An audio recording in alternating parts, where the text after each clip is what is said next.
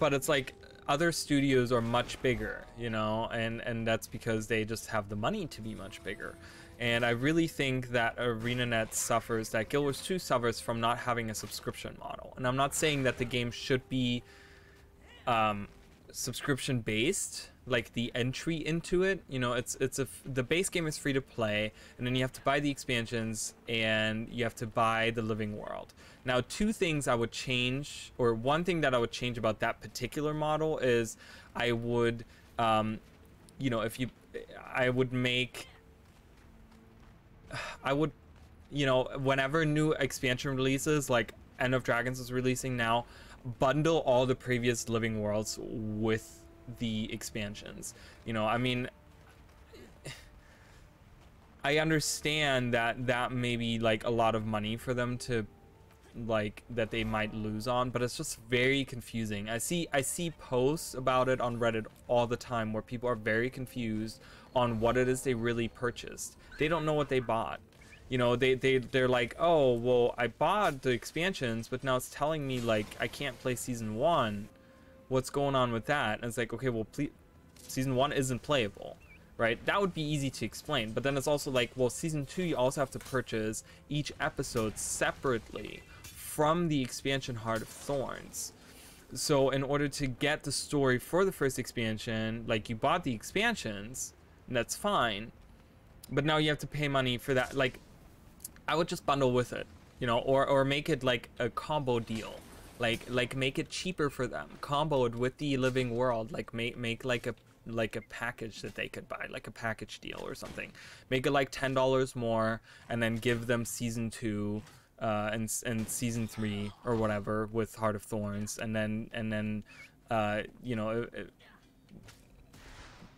or whatever. I don't know how they look, because I think you can you buy them like separate? I think you have to buy them separately, the expansions, right? It's like, so each expansion I would bundle like the expansions maybe that come with it, and I would honestly make Season 2 completely free, because honestly, compared to the other seasons, Season 2 completely free. Season 2 was like not that great.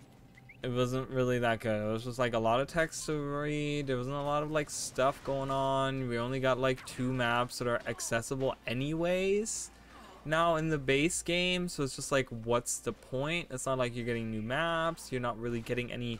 There was a couple of we had weapon sets and a couple armor pieces here and there, but it wasn't anything that I would be like, it's worth it to like pay money for that. So I would bundle Season 2, or I would have Season 2 be completely free, and then I would have Season 3 go with Heart of Thorns, and Season 4 with Path of Fire, and then Iceberg Saga is like a separate thing, or whatever, you know. But it's just very confusing the way that is. And I would also give a subscription thing. I talked about this a lot, and I'm thinking about making a video about it, because I really feel like Guild Wars 2 could benefit from having a subscription model. Meaning that you can get extra stuff. Like, I always think about this when I look at other MMOs. When I look at MMOs like ESO, or even Star Wars: The Old Republic, which released around the same time that Guild Wars 2 did. The one thing that people always say is like, oh, just the material storage, or just the because then but yeah, they all talk about the like convenience. The convenience stuff that you get is worth it, right? For ESO specifically, like the material storage is great. Like, that's a huge reason. So we already have like material storage expanders, and it maxes out at 2,000. Why not have a subscription that gives you, beside other stuff that you can get for it, like I don't know, like, you know, it's a monthly subscription of like $10, let's say, and it gives you like 800 gems, but it also gives you other stuff. So it's like, you know, you pay $10 for 800 gems, and in the subscription model, you would get the 800 gems plus other stuff, you know. And like I said, there's what about the material storage? Expanding that by 500. Doesn't matter where you are. So if I have, for example, 1,000 right now in my material expansion, giving me the ability to have 1500. Or if I'm maxed out at 2000, then I get 2500 extra, like an extra 2 sets of material storage. Like that, I can guarantee you there's a ton of people that would probably go for that. That would go for that. You know, that would be like, yeah, no, like I want that. I want to have that because I'm maxed out on all these things, or I always look for these materials, or I always have like that much of it, and I don't know what to do with it or whatever. You know, it's like dragonite ore and like all those things. You know, the bloodstone dust. I don't have any on me, but you know, those things, like we collect a crap ton of those, and it would just be nice to have that. Oh, I can equip that. It's just 1 power anyways. But like having that plus like 800 gems that you get a month for like 10 bucks, that would already be like so worth it to so many people. And I always think back of the requisition things that they do once in a while. The ones that give you like for like 4 weeks in a row, like every week you get something sent to you, and every week it gets more expensive as time goes on, and yeah, and they like kind of like entice you to get it as early as possible because that's the cheapest price you get.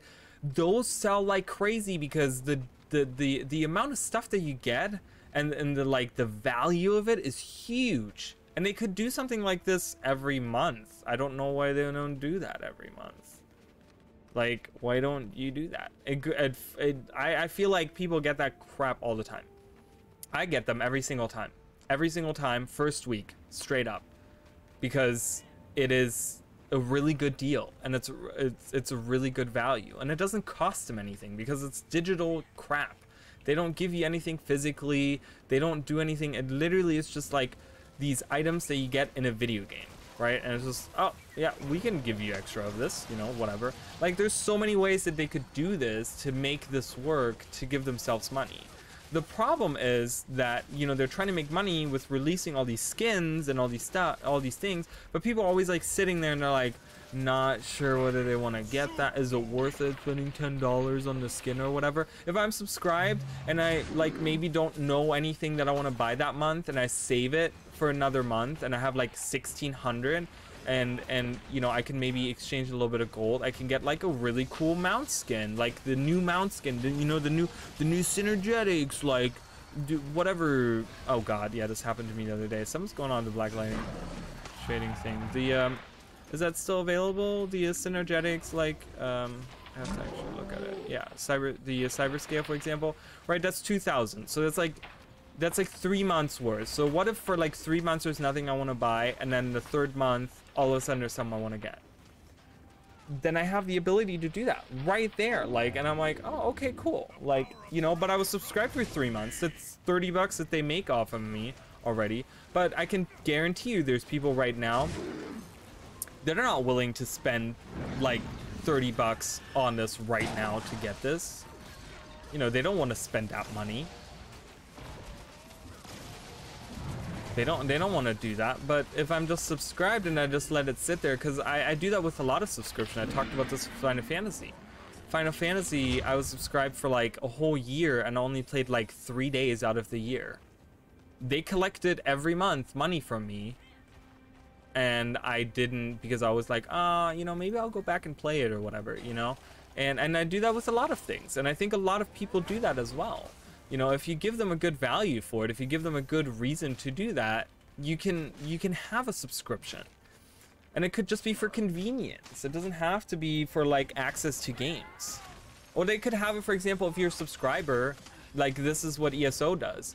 If you're a subscriber, you have access to all the DLC, right? So they could have it like subscribers having access to all of the Living World and Icebreath Saga. They don't have to buy it, but they have to be subscribed in order to get into it. Like, why not? Why can't they do that? Whereas, like, in Guild Wars 2, I'm subscribed. I'm still getting my gems every month, whether I play or not. I still get my, like, 800 gems and my, like, you know, whatever other stuff they want to send me. You know, if there's like other stuff they want to bundle in there or whatever, you know, and then I get to have my material storage, and I get to have, you know, whatever other stuff they want to give me. like that still feels like I said, I can be subscribed for a year and not play Guild Wars 2 and then log in after a year and have like, you know, almost 10,000 gems at my disposal to do what I want with and buy all new things. Right? It's like, I don't think they think about that enough. No, attack. Yeah. Okay, cool. No, I know, I'm kidding. I'm kidding. I don't mean you. No, I don't. I know. I know you're watching, and I know I know that a lot of people agree with me on my streams. On my stream specifically, most people always agree with the stuff that I have to say. You know, it's just, yes, they have been advertising more. I've been seeing a lot of advertisement lately for End of Dragons. I will say that. I've been going on websites, and I see Guild Wars 2. You know, I see adverts for all kinds of End of Dragons stuff. Like, it's great and all, you know, that's cool, but you know, you gotta kind of like squeeze a little bit of money out of the people that have been playing for years, right? Because I know so many people that tell me, they're like, yeah, I bought the initial game, like, and I bought the expansions, but I've never spent a dime on anything because I can just get gems with gold. So I just farm for gold with my guild, like I do raids, and then like I buy whatever I want with that. It's like, oh, okay, well, all right. You know, it's like, I'm not saying that that particular person would be subscribing or whatever, but maybe just out of, you know, having that extra material storage. You know, obviously this is a person that plays a lot, that wants to like continuously play the game. They want to, maybe they want that extra 500 material storage, and they'll subscribe every month because they're raiding every week, right? They spend a ton of time in the game, and they have so many of their materials that they want more space in their material storage, so they subscribe to that. I don't know. It's just these ideas that I have that I wish like ArenaNet specifically would like just listen to what I have to say. For free to, like, there's free-to-play accounts maybe that would even do it, maybe before they bought the expansions or something, where they maybe like want to subscribe for a month just to play like season 2, right? Like if you give them access to Living World stuff, they would subscribe for a month. That's $10 that Arena made right there, just to see if they like season 2 or if they want to like continue with it or whatever, you know, have access to the like other stuff. Left with like, okay, all these questions or whatever.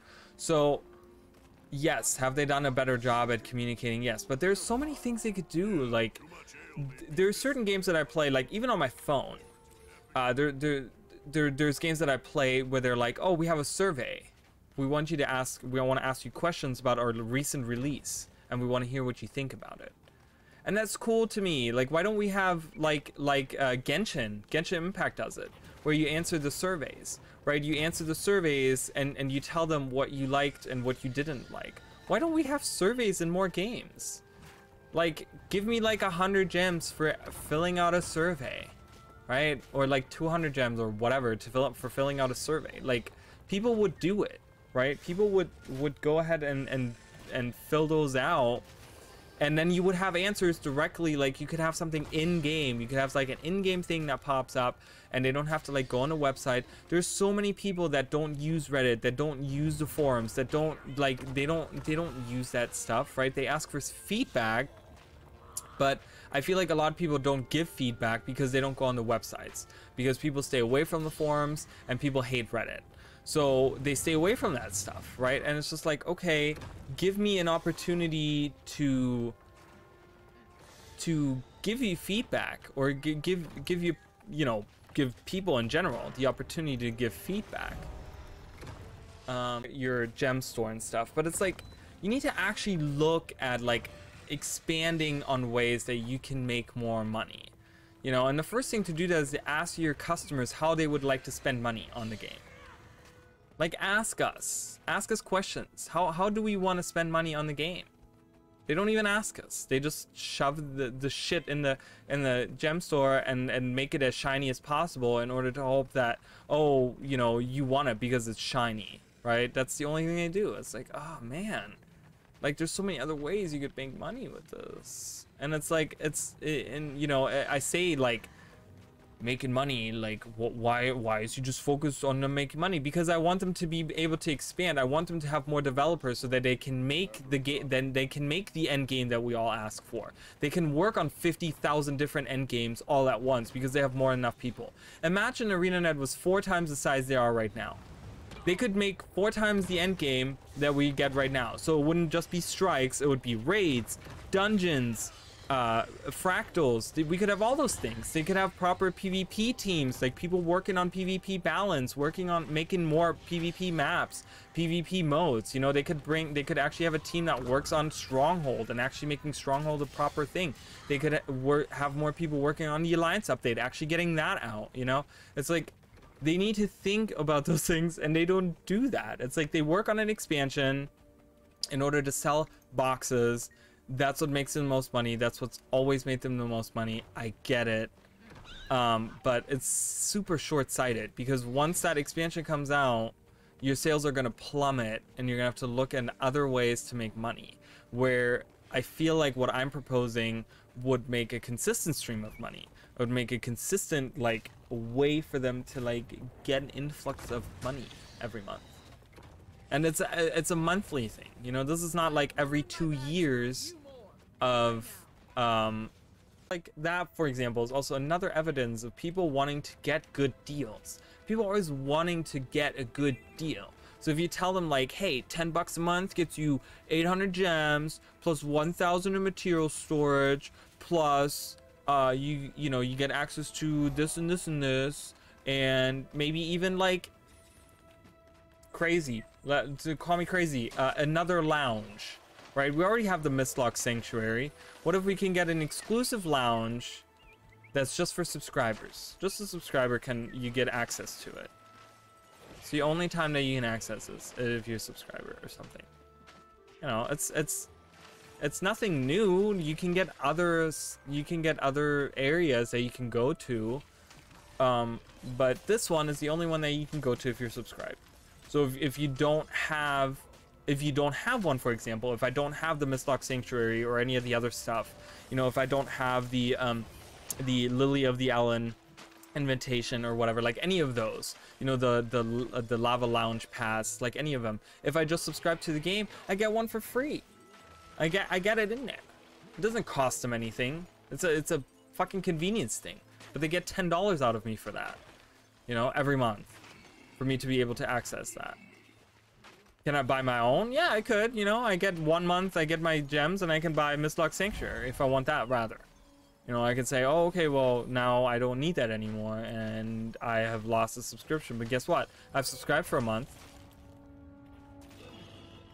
I don't know. It's just these ideas that I have where I'm the stuff that we want from them. It's like, imagine ArenaNet had the capability of doing all those end games and, like, properly actually do them. You know, actually sit down and make raids, actually sit down and make really good strikes and make really good fractals, and, you know, and work on those things. Actually have a team that's dedicated, a team of like 50 to 100 people that's dedicated just to PvP. That would be phenomenal. Do you know how many times you would get a PvP update? Like, how many times you would get that? But, you know, they need the money for that. You need money to do that. So